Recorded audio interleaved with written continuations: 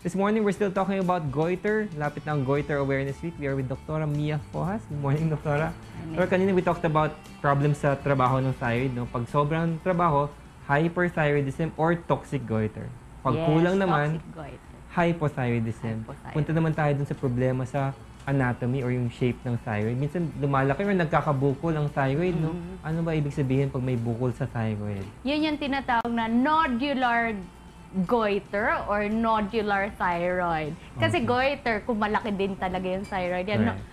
Pero thyroid, kung minsan normal ang size, pero may bukol-bukol lang, no?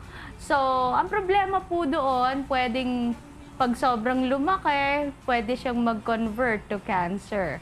Kung minsan naman, kailangan din i-rule out, no? Kasi pwedeng yung nodule na yon nagkukos ng hyperthyroidism also. So, kung minsan naman po, kung maliit lang naman yung nodule, halimbawa, less than 1 centimeter, tapos hypothyroid din yung pasyente, posible pa siyang lumiit with treatment ng thyroid hormone. Posible lang naman kasing namamagalang yung thyroid, kaya parang may bukol on ultrasound. Mahirap po kasi sa ating mga lay kung sila lang magde-determine kung may bukol, no? Mas magandang mag-ultrasound po talaga para malaman natin yung size, kung ilan siya, no? At saka kung saan banda, kasi merong mas dangerous na areas dyan eh. Siguro yung nakakatakot sa mga sinabi mo, yung cancer, no? Ano bang chance na isang bukol sa thyroid ay cancerous?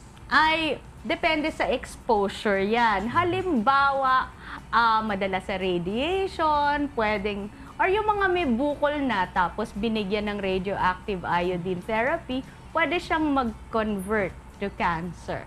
Now, yung mga hindi autonomously function, meaning kung yung bukol hindi naman yung pang nagkukos ng hyperthyroidism. Bukol lang siya kasi ayaw ipa-opera, akala matutunaw sa pag-radioactive iodine. Yung iba pwedeng mag-convert, yung iba wala lang effect. No? So, maraming possibilities. Pwede rin hindi mag-convert yung iba. We always hear yung mga tinatawag na toxic goiter. Yes. Ano naman ang toxic goiter? Yeah, toxic goiter is another term for hyperthyroidism. So, mabilis ang metabolismo. Diffuse non-toxic goiter, yun yung goiter na malaki lang. Goiter nga eh. Pero walang problema sa trabaho. Pero walang problema sa, hindi siya hyper o hypo. Euthyroid ang tawag doon, normal. May mga sa lay, no? May mga sinasabi sila na papasok yung goiter mo. O palabas, paloob, papasok yung goiter. Doktora, can you elaborate more on this? Nakakainis yung pag naririnig mo. Kasi sasabi, lahat naman po kasi yan nandyan sa loob. Kaso nga lang, totoo naman kung minsan na sinasabi nila papasok kasi hindi nila masyadong nakikita. Pero makikita lang sa ultrasound. Kaya parang papasok. As for the function, whether papasok o papalabas, kailangan pa rin i-determine. Hindi porke hindi mo nakikita, hindi yan, wala yung problema. Wala kang condition. Kasi actually, kung minsan talaga, meron akong pasyente na ganyan. Ang growth niya, papalikod. So hanggang, mukhang cancer. Nag-invade na hanggang sa spine. Oh no, okay. May ganun. So, pwede palang kailangan kumalat. talaga makita. Pero, ang maganda naman, kung halimbawa, thyroid nodule na cancerous na maaga pang nakita, madali lang naman operahan, tapos radioactive iodine therapy. Ito yung cancer na parang napapagaling mo kagad, hindi nagre-recur. Ang sabi nga na parang cancer na parang hindi cancer. Yes, it's the nicest cancer of all. Friendliest cancer. It's still cancer, but it's still treatable. So early on, paano ba nalalaman kung cancer ang bukol? Ay, it's based on ultrasound talaga. Makikita mo sa ultrasound. Or, biopsy kung minsan, pero mas importante, makita mo talaga muna sa thyroid ultrasound at saka pag inoperahan, doon mo lang makikita yung final diagnosis. So, yan ang best way talaga to remove it. Sa size, importante din yung size. Pag mga more than 1 centimeter na yan, medyo magpa-ultrasound na. Makikita, may signs po kasi sa ultrasound kung anong klase, kung high risk. Okay. This condition, can this be prevented? Prevention. For iodine deficient, yes. But for those who have familial tendencies, mga magulang, mas magandang maagang magpa-check na. No? Kahit yung mga may thyroid, yung disease, yung nanay especially, tapos nagbubuntis siya.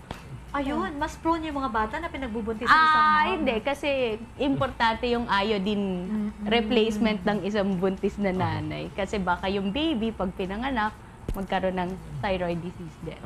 Ayun. Congenital. Thank you very much, Dr. Mia Fojas. We learned a lot this morning. Very productive ang program natin this morning.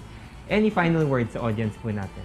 Doon po sa nag-worry kung may bosyo sila, may goiter, or merong hyper, or akala nila hypothyroid sila kasi tumataba, kumonsulta na po kayo kaagad. Tapos yung mga high blood na poorly controlled, kahit umiinom kayo ng gamot, taas baba, siguro magpa-check up na rin po kayo ng thyroid gland ninyo.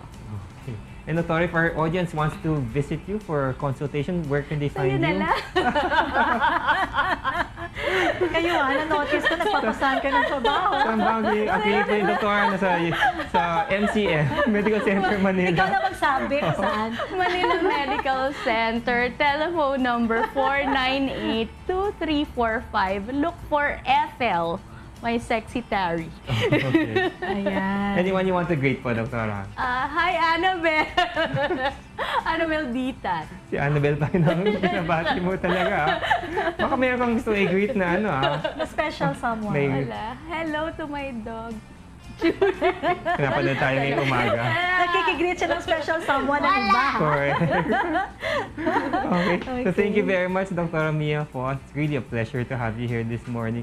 Huwag muna kayong alis mga kasambahay, magbabalik pa po ang Doctors on TV.